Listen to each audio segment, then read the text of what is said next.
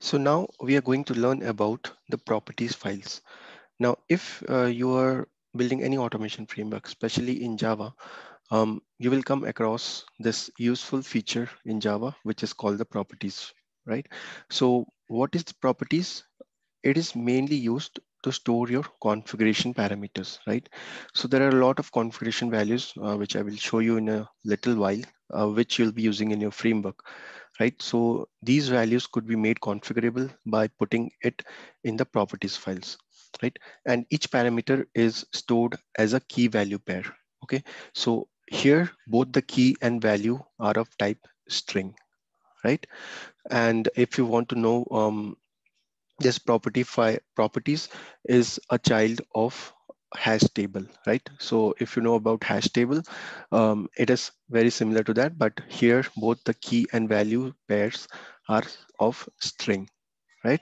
So we'll see how you can build a properties file, or how you can construct different values inside the properties files. Okay, so what is the advantage of using properties? Obviously, the advantage is very clear. If any value changes, if you want to change any value in your properties file, you don't need to recompile your Java class, right? Or if anything changes in your framework, or many people are using your framework, right? You just need to change the values in the properties file, and not in every Java class, which is where it is being used, right? So the reusability factor comes into the picture when you are configuring your values in the properties file. Okay, so it is one way of configuring. There could be many other ways in which you can configure your parameters. Okay, now how can we use this in Selenium, right, into our Selenium automation framework? So as I was talking, there are lots of different configuration parameters which you'll be using in your framework. Some of the examples could be environment details, user credentials, database details, right? So instead of hard coding these in the scripts, right, make it reusable. So keep it in the properties file. And if these values are repeatedly being used at different places of our framework, if you want to change anything, like say for example the database URL, right, you don't need to change it everywhere, just change it in the properties file and it will be used across your framework, right? The other useful feature of properties file in automation framework, especially in Selenium, is it can be used as an object repository, right? So if you want a place where you want to store your elements and the properties, you can use this properties file, right?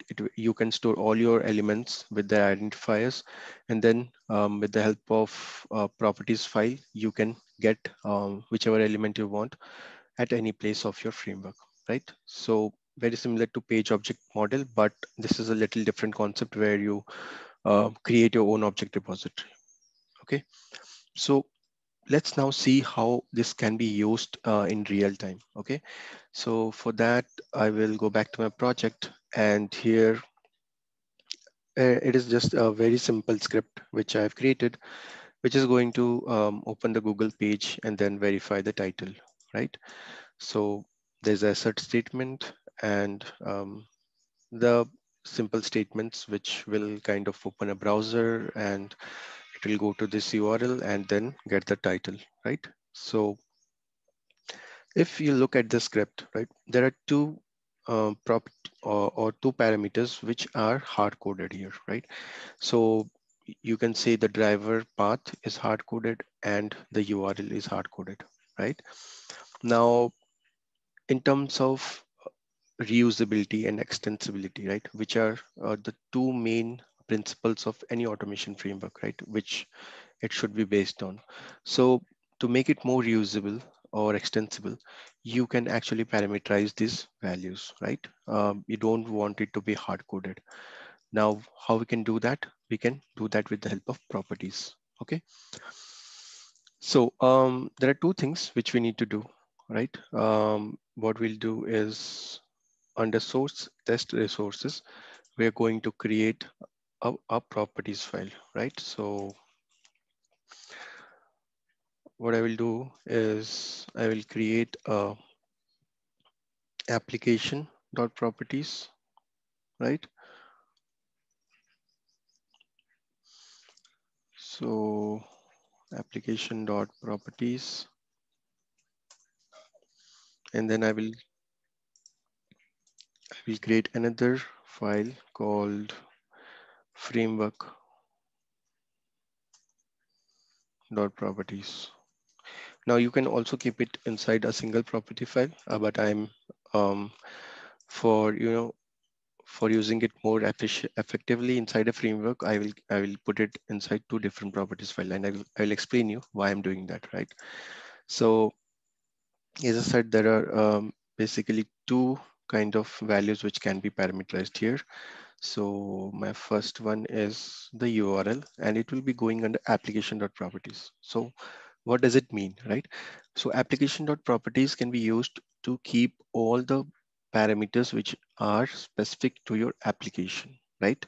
So a web application, you can say, so the URL, your DB properties, or anything related to your application, right? Then framework dot properties could be something which is framework specific, right? For example, in our case, it is the driver URL, right? So there could be a lot of different parameters which you can put it in framework dot properties. Okay, so let's put first the application dot URL. Okay, and we will put this URL value here. Okay, so this is how, and you don't need to put any quotes or anything here because both of them are considered as string, right? So you can just write any key and the value which you intend to do, right? So it is going to pick up both as a string. Similarly, we can do it for framework.properties. Okay, so let's put our driver.url or driver.path in framework.properties. Okay, so I will say chrome.driver.path equals to. So what I'm doing is I'm using a naming convention here, right? So you can take it as a best practice. It is quite recognizable what I'm writing here, right? What I'm storing here. So it's easier to understand. Okay. So this is our framework level specific parameter, and this is application specific parameter. So we have kept it in two different properties file. Okay. So that's the first step, right? Now, how do I extract this properties file, right? So for that, actually, I need to create a utility which can actually uh, get this value for me, right? So let's do that. What I'm going to do is I'm going to create a property file utils class here where I'll be writing all my methods for properties, right? So inside this, I'm going to write a method public static, and it is of properties type, right? So it will be returning a properties for me. So it comes under the java.util class. So public static properties, and then I will name it load properties. Okay.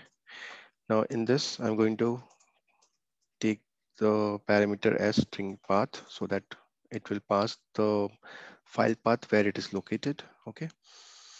Now we'll be using the properties class, okay, to create a new object. So properties, and we'll say properties equals to new properties. Okay, now we will say we need to read that particular value from that file, right? So we'll say file input stream and file equals to new file input stream, and we will use the path here, right? And then we will say properties dot load. So this is one of the methods which is used to load the file. Okay, so once we get the file, we can put it in the load. So there are some errors which are popping up. If you have worked on reading any file in Java, you will note that it needs to be surrounded by trackage blocks because it throws an unhandled exception if in case there is no file in that path, it will handle that exception. Okay, so let's do that. Let's surround it with try and catch. Okay, so that it doesn't give that error. Okay, and for properties.load, you also need to add another try catch block in order to handle exception. Okay, so it's a IO exception and this is file not found exception. Okay, so both the exceptions are handled here, and then we are using the file input stream to kind of read all the file content. Okay, so let's see now. Okay, now it is throwing an error, which is missing return statement because we have not returned anything till now. Okay, so let's return our value here, which is return properties, right? Now, this method is done.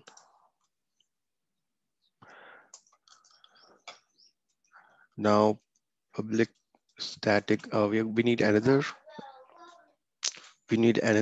method in order to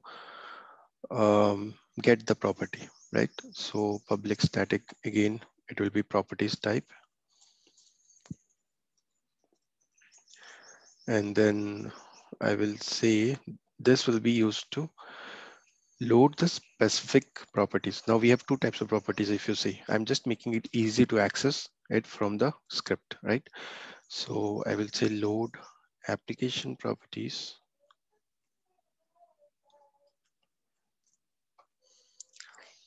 Okay.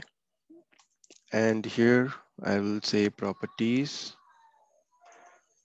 properties equals to load properties.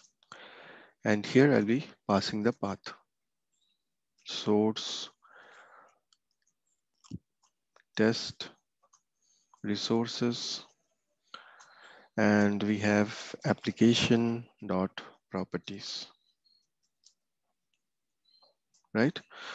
Now, what I will do here is I will return the property. Okay. So this is for loading the application property. This is the generic load properties method. And then I can also have another one for loading the framework properties. Now this is just to make things easier while accessing these methods, but you can only work with just a single method and then call that method in your script. Okay. So here I can change the path like framework.properties. Okay. Now in the script, we need to change this paths. We need to replace it with the properties. Okay. So how do we do that? What we'll do here is I will put another string which will get my specific driver path, right? So driver path equals to property file utils. Now I can access my methods. So it's under load framework properties, right? And here I can say another method I'll be using, which is get property. Okay. Here you can mention what you had given the key so that it can get the value. Okay. So chrome.driver.path, right? This is the key which we have used to store our value. And when we put this key and use this method get property, it will return us the value and it will store it in this string, right? Now I can easily use this in the driver path. Okay. Similarly, for URL, now I can either create a string here or I can directly put it inside that as well. So what I'll do is string URL and again property file utils dot load application properties this time, get property, and here I'll be using the application dot URL. This is the key we are using, I believe. So what you can do, you can put these two at the beginning of your class, right?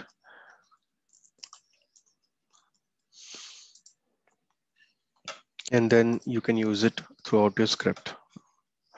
So here I can replace it with the URL, right?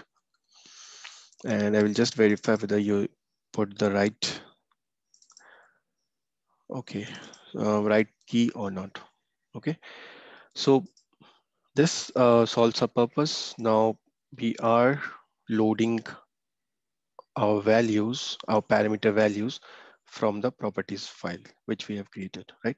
Similarly, you can put any number of parameters in this properties file in application.properties, framework.properties. You can also have a user.properties, which will have kind of sensitive data like your username credentials, username passwords, which you don't want to share. Okay, so it will be specific to your machine or your workspace. You don't commit it into a repository, and there you can store your all your credentials, which you don't share with anyone else. But these properties could be shared across your team, right? Because these are specific to application and framework. Okay, so finally, let's run this and verify whether it's working or not. Okay.